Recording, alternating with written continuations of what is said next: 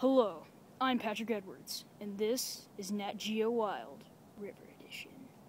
Today on Nat Geo Wild River Edition, it's our very first episode, and right behind me is ruins, possibly of a lost civilization or culture.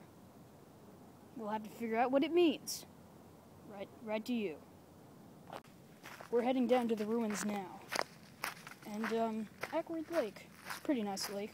It's kind of dirty, but still, it's a good lake. Now, I've been studying these lands recently, and I just came across these strange bricks. I don't know what their purpose is or what they're for. Maybe driftwood?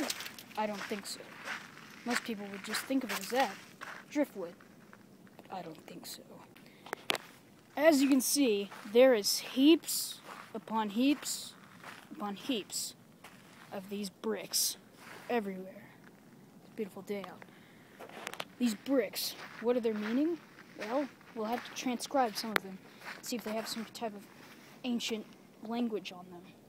Maybe be able to find out what this truly means. Some of these bricks seem to come in all shapes and sizes, such as this one, with many, many rows of different bricks. This one, which seems as if it was ripped off of some type of house. And that one that kind of looks like those cheap Legos, but from the bottom of it. And there's a nice plant right in the middle of all this. Maybe there's raspberries. But anyways, they come in all shapes and sizes. As you can see, there's one clearly in the dirt or at the sand. And though they do have a dam somewhere over there, and they let it out every once in a while, and it does wash things ashore. That's not what this is. This is something much bigger than that. So, let's get to transcribe. Here's our first transcribed brick. We'll try to figure it out here. Looks like it says some sort of form of B-O-R-A-L. We might have to, this could be some type of secret code, but for now, we have the letters B-O-R-A-L, maybe Boral? We'll have to find out soon enough. It's like a mountain trying to climb on these things. There's bricks everywhere. But anyways, my point is, we found some more words on rocks. We'll have to transcribe them, of course, but here it is. I had to throw it right over here. Anyways, looks like it says FBC. That could have been a misprint. Maybe it's supposed to be FBI. And it looks like it said ANDARD. Possibly FBI standard. This could be a bomb. You don't want bombs. Well, if this thing blows up, it's not going to blow up around here. Jerk. Jerk.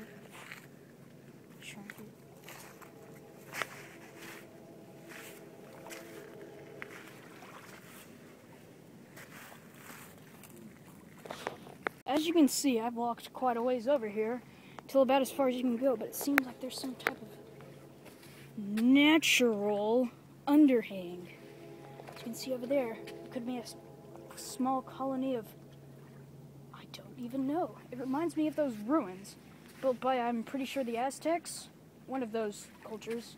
They built walls and rooms and houses miles long inside these overhangs, but they were a lot bigger than this. As you can see, this is it compared to my hand. It's not that big. But I would investigate closer, but there could be anything in there. I have my theories, and I will post my theories whenever we get back to HQ. But now, I'll see if I can find any more transcriptions on rocks. There's a non-passerby going by. Nothing to see here, sir. Just a private investigation.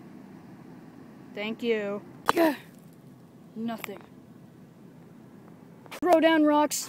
Be able to see if I can find anything. Oh, God! Ah! Oh, scary.